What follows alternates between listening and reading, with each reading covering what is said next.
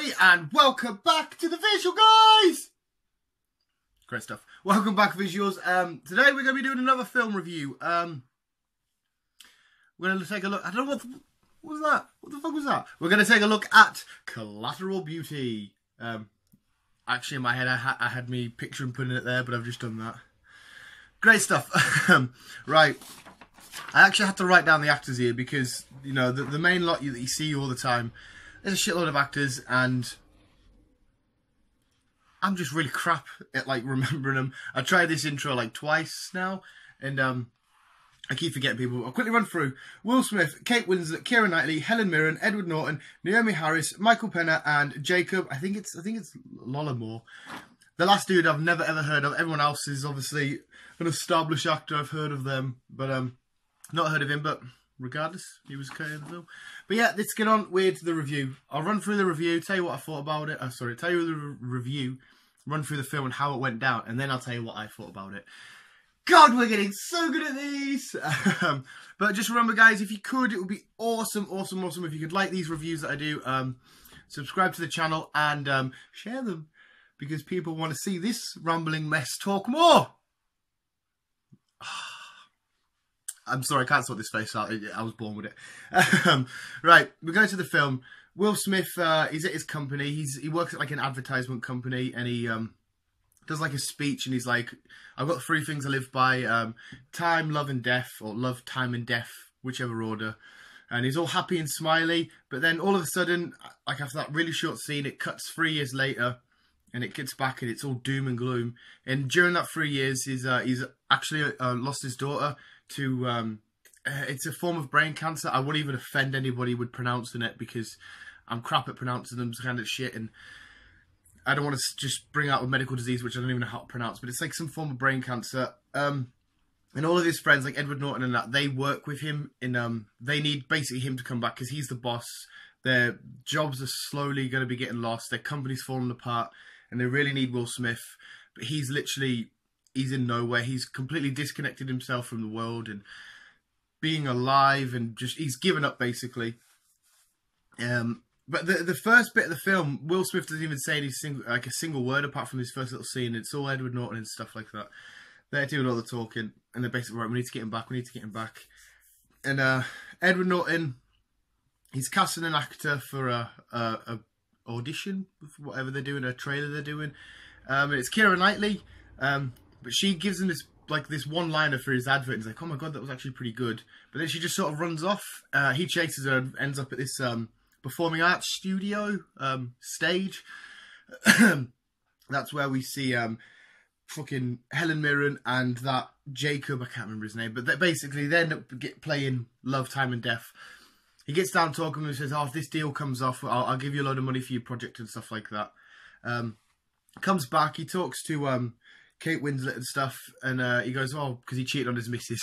He says, oh, actually I've got an idea of how we can get him out of this slum and get us out of this mess and get this deal that we want with this other company.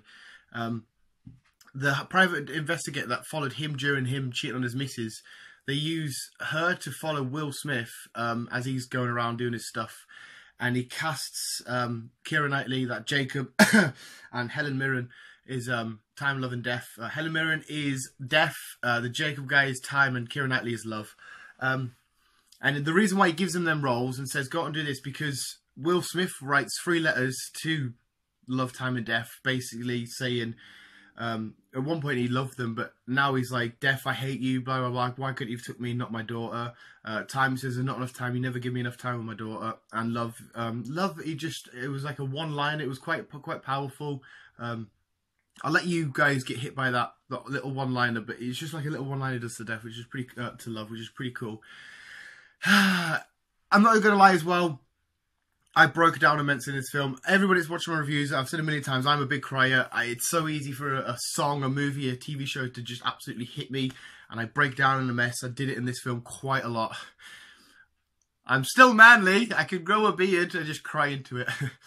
But yeah, after he's cast them, they set up different stages where they should interact with him, and they set it up really well so that, like, they have other little actors that walk past him like, who's he talking to? As if, like, he's like, oh crap, so maybe they are really them. But his first interaction is with Death, And she just sits down at a dog bench, in a dog park on a bench. And basically that she hands him back his letter that he wrote, and she's like, "Why did you write this? Blah blah blah." And she explains why we need death in our human life cycle, in our human process. And he's like, "Nah, get away." Then he's stopped by Time. Time comes into his office. He's got all these dominoes set up. I'll explain the dominoes at the end, because throughout the film he keeps setting up loads of dominoes, taking ages to build them and just knocking them down. And Time starts giving him loads of jip. He's like yabbing at him. He's like, "Oh, it's not my fault. You know, you people always complain. There's not enough time, blah, blah, blah." And then he wanders off, and again, they set it up. So it's like, Will Smith's like, "Crap, was I even talking to somebody there?" And then Love just walks into a restaurant when he's sat having his dinner. And he's like, "Oh, come on, man, I'm eating, blah, blah, blah." So that's all people have interacted with him now. And he's kind of believing that they're in his head, but real. And he keeps appearing at this gathering, this meeting of families and parents that have lost children, and he just sits and looks out the window. But eventually, after so many times of going, he actually walks in, and he won't say his daughter's name throughout the whole entire film. "What was your child's name?" And he just goes, "Nah." No, with that.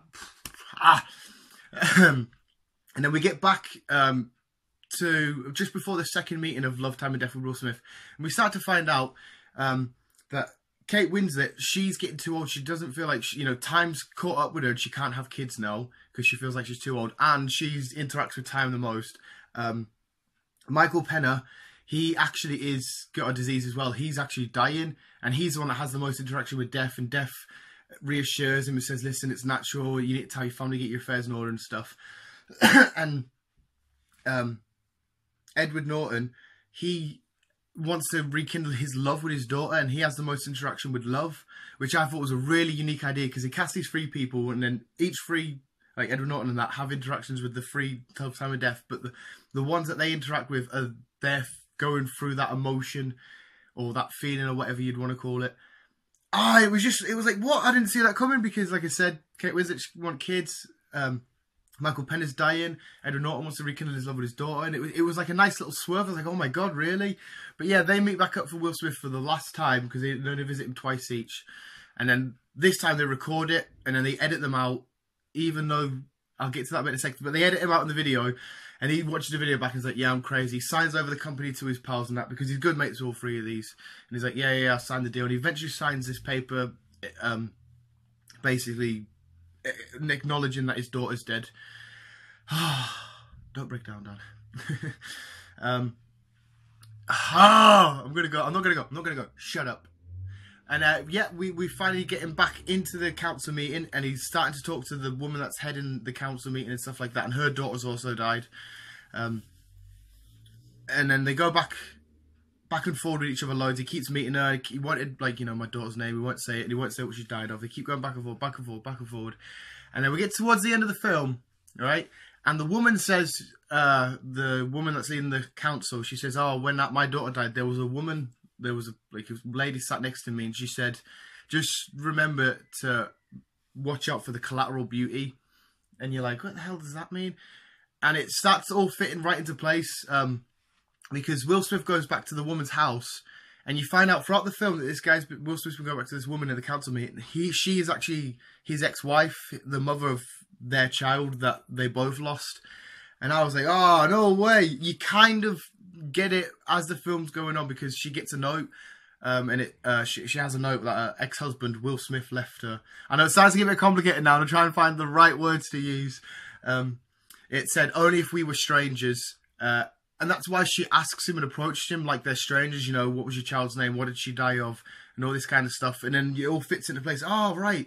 So they managed to rekindle. And the woman sat in the hospital when her child died was actually deaf. Helen Mirren herself. Is it Helen Mirren? Yeah, Helen Mirren. Helen Mirren herself. She was the one in the hospital that said, "Beware, watch out for the collateral beauty."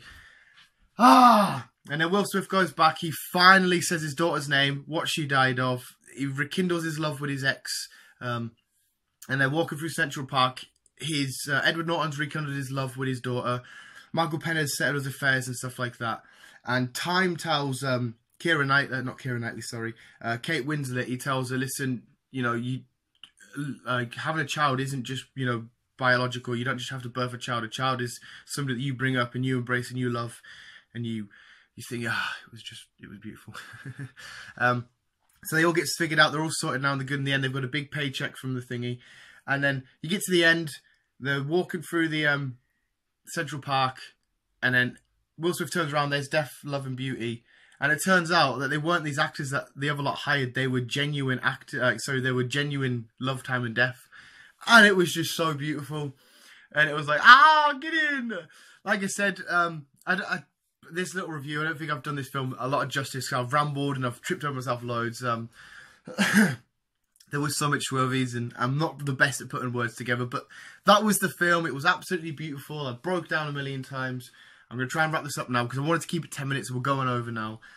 But thank you guys for watching. And quickly, the film said to me was stop being such a girl and crying at everything. No, it was a really beautiful film.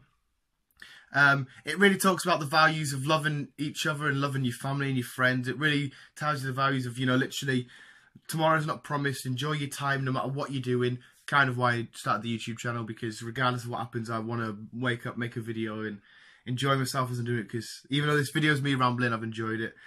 See, I'm taking on the lessons. And death is just a natural thing. Obviously, you don't want to see loved ones, friends, pets, children, anything die. You don't want to see anybody die. But it is just one of the things that have to happen, and you have to do your best to embrace it and enjoy the collateral beauty. I think that was a nice little ending. I'm going to probably go over and cry loads now because I'm such an emotional wreck and bastard. But thank you guys for watching. Hope you enjoyed this review. Hope you go out and watch the film. And I'll try and keep my next one a lot more short and a lot less rambly. Thank you guys for watching. Peace out.